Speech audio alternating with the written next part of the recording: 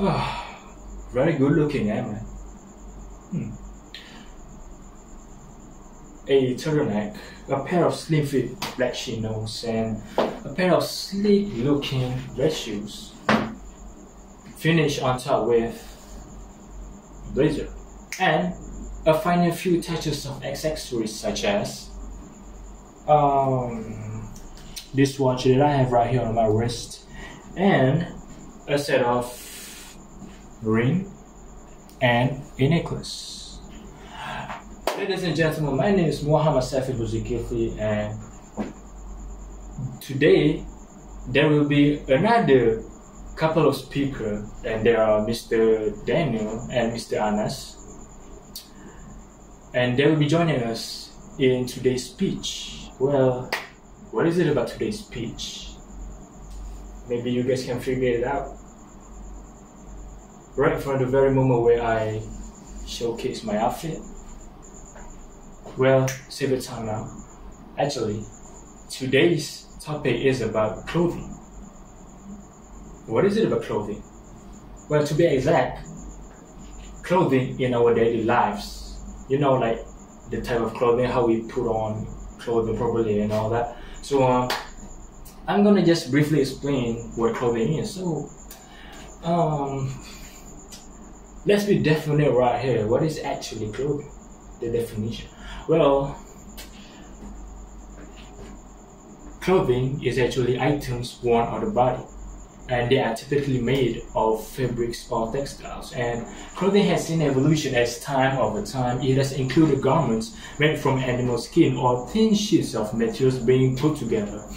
And the wearing of clothing is mostly restricted to human beings and is a feature of all human societies, and that explains why you don't see animals wearing clothes, literally.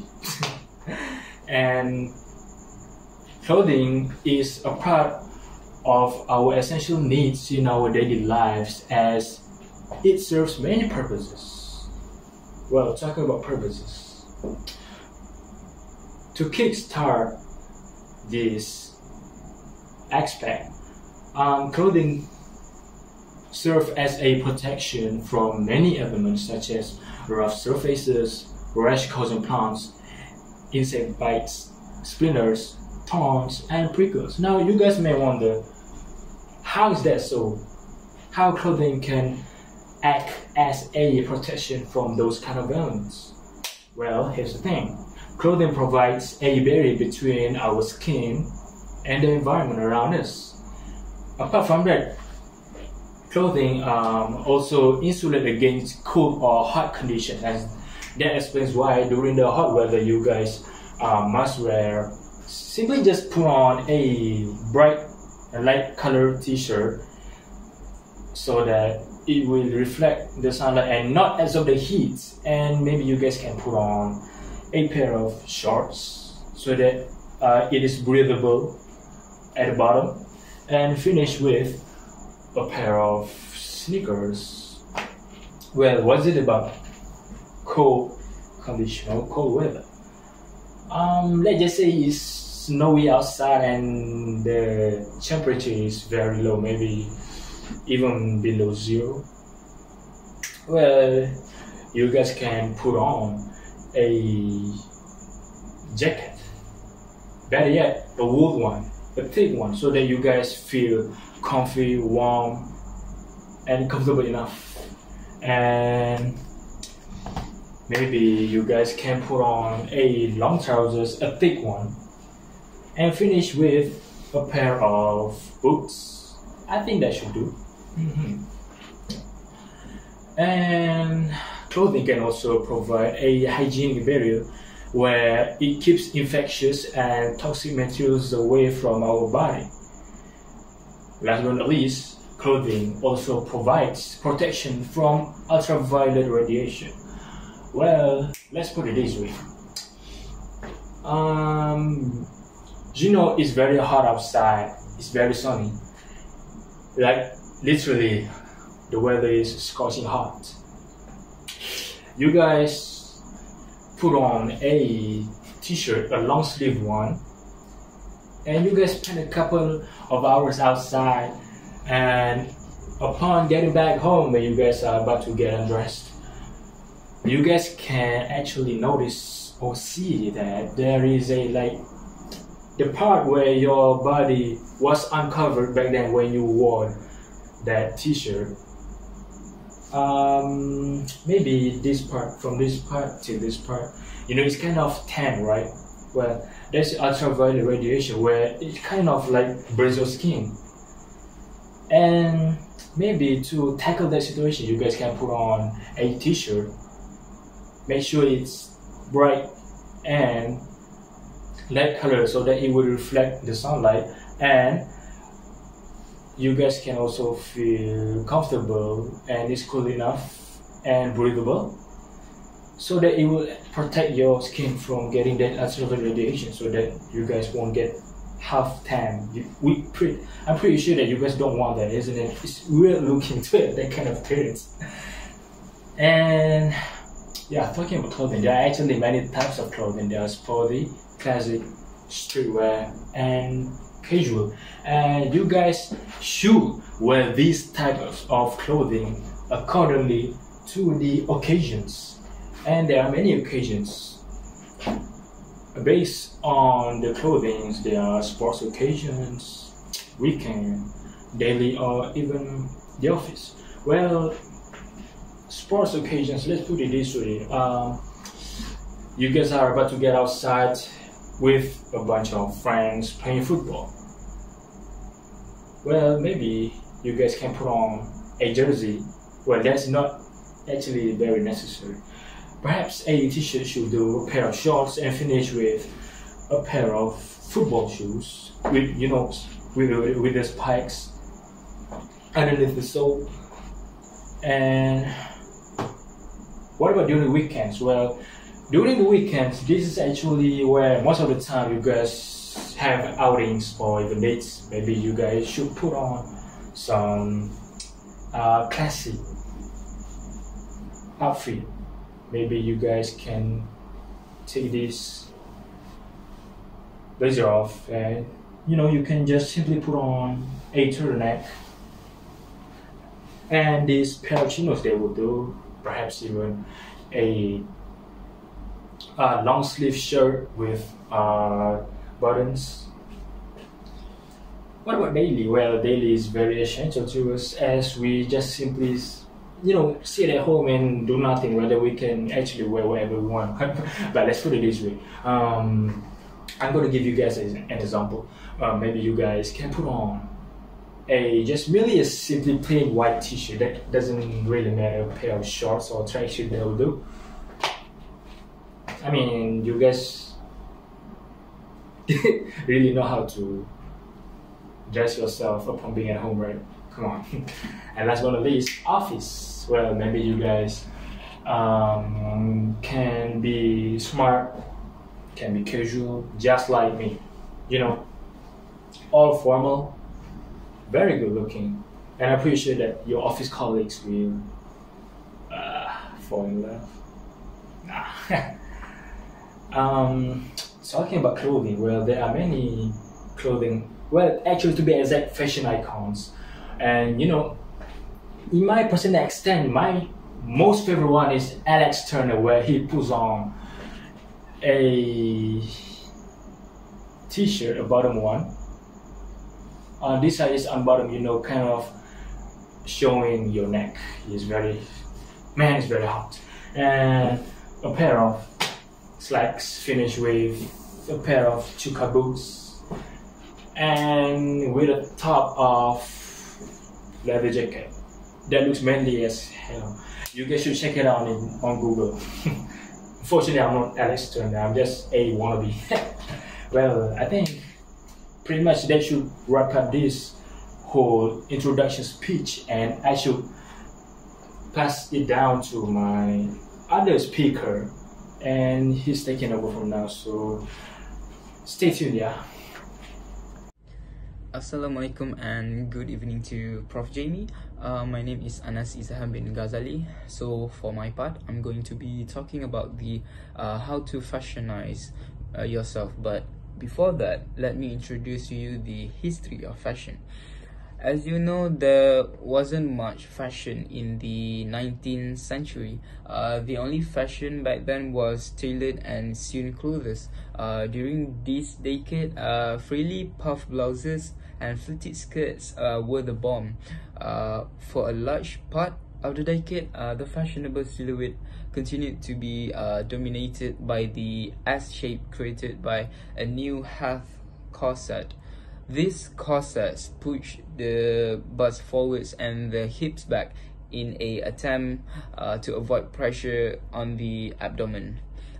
In the late 19th, the Western world continued the severe, long, elegant lines of late 1890s. Tall, stiff collars categorized the period, as do women's broad hats and full Gibson gold hairstyles. A new columnar silhouette introduced by the couturiers of Paris late in the decade signaled the approaching abandonment of the corset as an indispensable garment. And as for children's that day, girls wore dresses of knee length with trimmings at the hem, such as lace embroidery similar to women's lingerie dresses, normally black shoes or button-up lace-up boots, and woolen stockings went with the dress, as well as kitskin or crochet gloves. Their hair was generally worn long and curly with decoration of ribbon. Young boys found comfort in a Russian-style simple blouses. So, in my opinion, I prefer something modern and bought this type of fashion. Now, let me tell you a bit about the pop culture decade. The pop culture started in the 1970s when people started introducing themselves to some pop bands, for example, the Beatles. The followers of folk and psychedelic rock bands dressed in bell-bottom jeans and casual shirts with bold patterns such as paisley or floral landscapes.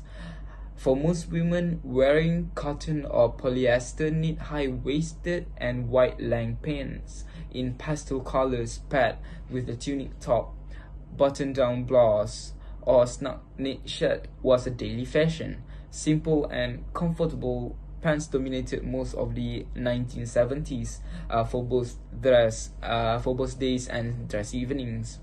There are some pop icons back then that were the faces of pop culture, which is Stevie Nicks, Jerry Hall, Joanna Lumley, and many others.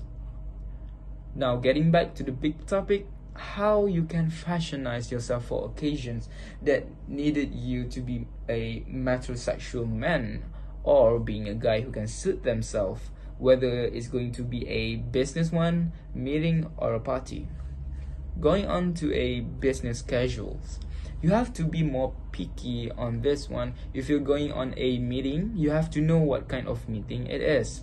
Appropriate business casual dress typically includes slacks or khakis, dress shirts or blouse, open collar or polo shirt, optional tie or seasonal sport coat, a dress or skirt at knee length or below, a tailored blazer, knit shirt or sweater, loafers, or dress shoes that cover all or most of the foot. Some people get confused whether they can wear jeans or not. Jeans are usually considered business casual, with some exceptions. Business casual jeans should be clean and in good condition, free of any tears, fading, or fraying. Avoid bright colored jeans or styles that have flashy details in favor of classic styles that you can pair with accessories or layer as needed. If you are going on a party, make sure you put on something casual for it. Casual attire typically means that anything goes, but leave the dirty. You don't have to follow the ripped jeans fashion. Pull out your best jeans, the darker the better, with a nice shirt or sweater. Men and women, put on nice shoes. And please, for men, please put on your socks. You're going to a party, not the grocery store. But you have to know the color matches yourself. For example, if you're going with a red shirt, try yourself with the black jeans and a pair of blue sneakers. They fit very well. Second, how you can upgrade yourself with some accessories to make yourself more spicier. First, you have to know what type of accessories there is. There's chains, there are watches, there are rings, a hat, or maybe some piercings. But you can't wear all of them at once. You have to know your occasions. If you're going on something a little bit formal, maybe you can try wearing a tie or a bow to make yourself more representable and slightly elegant. If you're going out for a party, you can slip on some chains under your neck to make yourself noticeable. Some guys do it to attract girls to them, but some girls wear to make men noticeable of them. So we can say this as a life cycle. Third, you have to know what weather is going to present itself today. The fashion goes when the weather started to change. If the weather is hot, optional for clothing made of breathable materials such as cotton, linen, or a jersey. This fabric will not constrain your body or cause you to sweat in the heat. They are also great for staying cool and put together even on a hot weather day. You may look for dresses, tops, skirts made of cotton or linen. And if you're going out on a cool, sensational weather, start with a pair of fleece tights and a cozy flannel shirt. If you don't have any flannel shirt, you can try it with a denim jacket. Then layer on your favorite jeans or cardigan. Go for a trendy wrap style wool coat and pair of practical winter boots to keep out the cold. Lastly, accessories with an infinity scarf, warm gloves, and a neat headband. Lastly, the fashion industries give some big impacts on many countries. Many countries have their own fashion and design. For example, American fashion is eclectic and predominantly informal, while Americans' diverse cultural roots are reflected in their clothing, particularly those of recent immigrants. Cowboy hats, boots, jeans, and leather motorcycle jackets are emblematic of specifically American styles. If you go to England, in general, day to day, European style is more dressier than American style. This does not mean business clothing. When deciding what to wear in England, think dressy top or the type of top you'd wear to work, plus nice jeans. Dark colors are always a good choice. Slim or skinny fit jeans are the preferred denim option. In our own country, Malaysia, we have our own fashion. Commonly, most Malaysian follows American and the other countries' fashion, but Malaysians have a fashion culture that can go far in the fashion industry. For example, traditional Malay attire for men is the baju Melayu, a loose tunic which is worn over trousers and usually accompanied with a sarung called sampin, which is wrapped around the hips. It is also often accompanied with a songkok or kopiah. Malay women wear the baju kurung. Originally, the term baju kurung referred to the both men and women's attire. The older fashion definition is still maintained in Singapore. The clothing for baju kurung are knee-length blouse worn over a long skirt. The blouse is long-sleeved and collarless, while the skirt, called a kain, has pleats on one side. A headscarf is something worn with this. Another popular traditional costume is the kebaya, a more tight-fitting two-pieces dress. This is often considered less formal. It is worn by the female flight attendant of Malaysia Airlines. So I hope you understand my points, and I'll pass it to the next speaker, which is Mr. Irfan Daniel.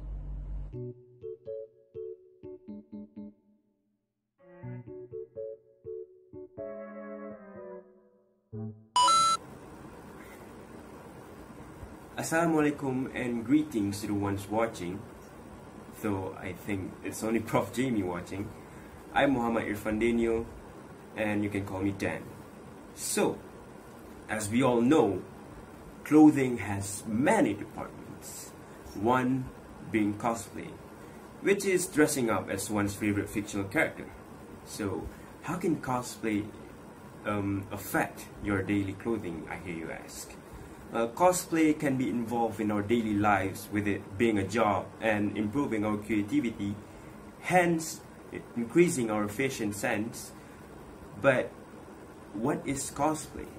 So, cosplay is an act of dressing up as one's favorite character from their favorite movies, live action series, animations, books, and mostly from the Japanese genres of mangas, which is a genre of Japanese comics, and animes, which is a term for animation in Japanese. So, cosplaying, it's a hobby born from a pop culture from Akihabara way back in 1970s.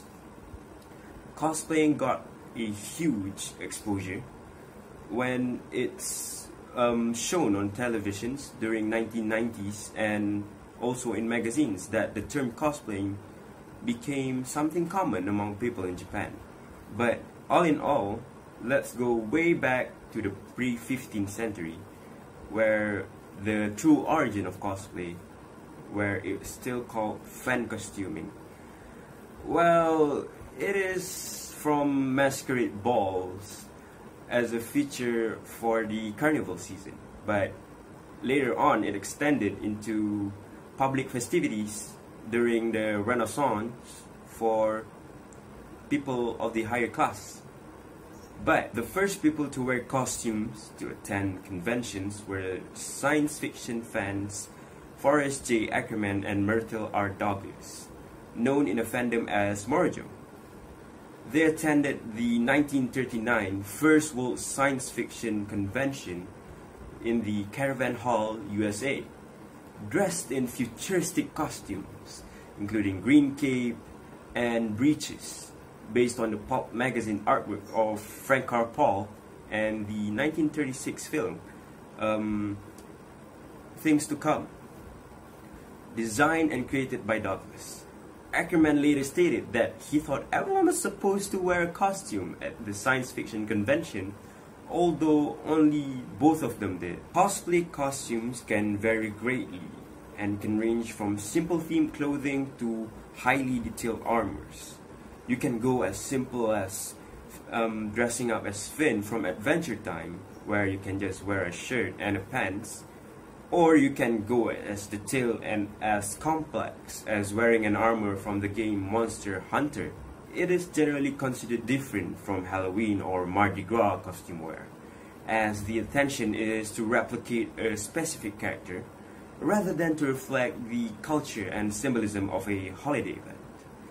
As such, when in costume, some cosplayers often seek to adopt the effect, the mannerism, and body language of the characters they portray, with some out-of-character breaks, of course.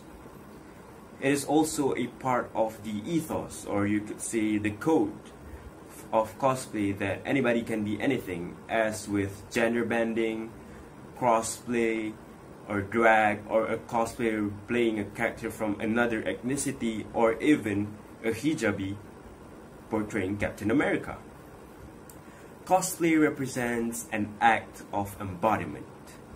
Cosplay is closely related to the presentation of self, yet cosplayers' ability to perform is limited to their physical features.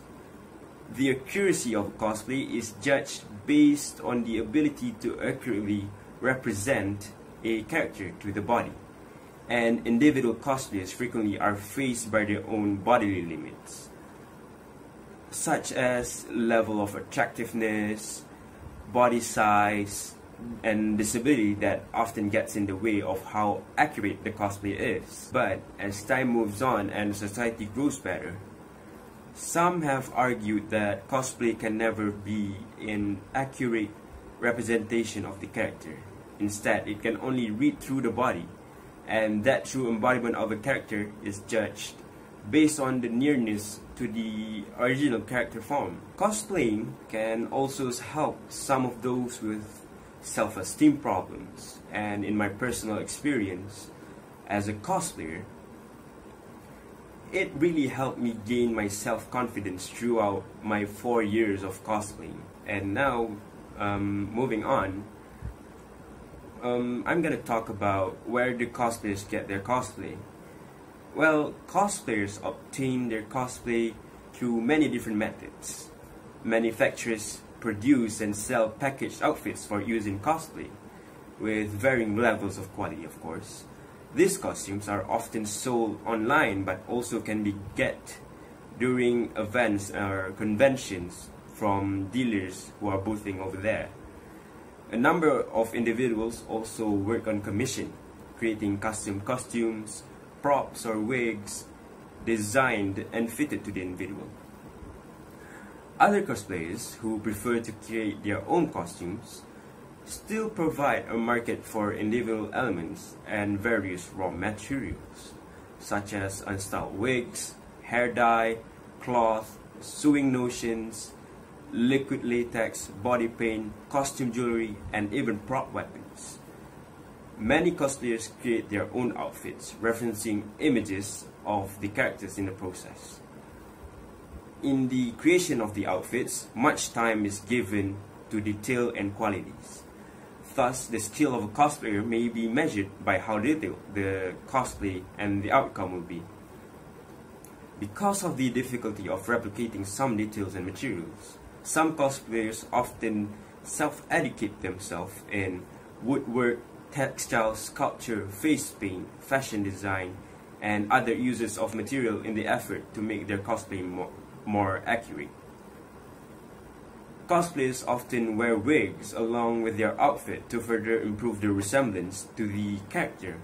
This is especially necessary for animes and manga or video game characters who often have a naturally colored and unique hairstyle. Most cosplayers also wear contact lenses in order to match the eye color of the character that they're cosplaying, especially anime and video games characters, because if you all watch animes and video games, the characters often have a rather unnatural or otherworldly eye colors, am I right? Moving on, I'm gonna talk about the profit in cosplaying, because for your information, cosplay can also be a job or an occupation. Even though cosplay is considered as a huge pop culture, some people tend to look down in cosplayers because of being non-profitable and considered as weird from back then up until now. My friends and I share the same experience of getting asked, why do you even cosplay? You can't even make money from it. And a lot more statements like cosplaying being a waste of time, waste of money and energy. But in the present, a lot of job scopes related to cosplay have been discovered, yet haven't really got a lot of exposure. From being a prop maker up until as huge as being a cosplay model for huge gaming companies. As for Malaysia, cosplay jobs are one of the common thing among cosplayers. Cosplay jobs are one of the best part. As being a cosplayer, you will usually get hired to attend events like birthday parties, company celebrations, or even official gaming events like World Championship tournaments and so on. Other than that, cosplayers also gain profit from joining cosplay competitions in events or even an international level cosplay competitions like World Cosplay Summit, which gather tons of cosplayers from around the globe and compete with each other's skills to be the winner. And now we're gonna move on to the last part of my speech, which is cosplaying for fun and how to start cosplaying. In my experience as a cosplayer through my 4 years of cosplaying, cosplay have brought me nothing but joy. Of course, there are a few struggles here and there cosplayers having to face throughout, like making an armored cosplay and the burnout after finishing the cosplay, but the effort given results a great outcome and it always cheered them up to see their own cosplay finished. I've helped some of my friends in cosplay prop making, and I experienced the same thing. Furthermore, when you go to cosplay conventions and see an ocean of cosplays, you get the feeling of excitement flowing through your body as you see everyone's amazing cosplays left and right. Moreover, when you cosplay in public, you receive quite an attention, and from people walking by, and mostly by kids when you are cosplaying a superhero character. And the joy you see on their face just puts a smile on yours as well. Lastly, most cosplayers will usually get these questions from their friends or even fans. How do I start cosplaying? Well, in my opinion, to start cosplaying, first you must be confident in yourself and just take the leap of faith. It's okay if you look silly during the first try, because no one can make perfect out of first tries, am I right? Well, even I looked silly during my first time cosplaying, and I never stopped until I looked like these. So, don't give up, and chase your dreams and be happy. That is all from me, Muhammad Irfan Daniel, the third speaker of this speech. And to conclude the speech, to wrap it all up, Saf talked about the various types of clothing, and there is for fashion, cosplaying, and also to be hygienic. A lot of types of clothing ranging from casual and sporty to even cosplaying like me. And the second speaker, Anas, talked about how to fashionize yourself for business and for casual clothing, and how accessories can add more spice to your fashion, and how to fashionize yourself to suit the time and weather. Well, you wouldn't want to wear jackets during a hot, sunny weather, won't you? And as for me, the third speaker, I talked about how cosplaying affects your creativity, the origin of cosplay, the profit you can make from cosplaying, and how cosplaying for fun and how to start cosplaying. So that is all from me. Assalamualaikum, and thank you for watching.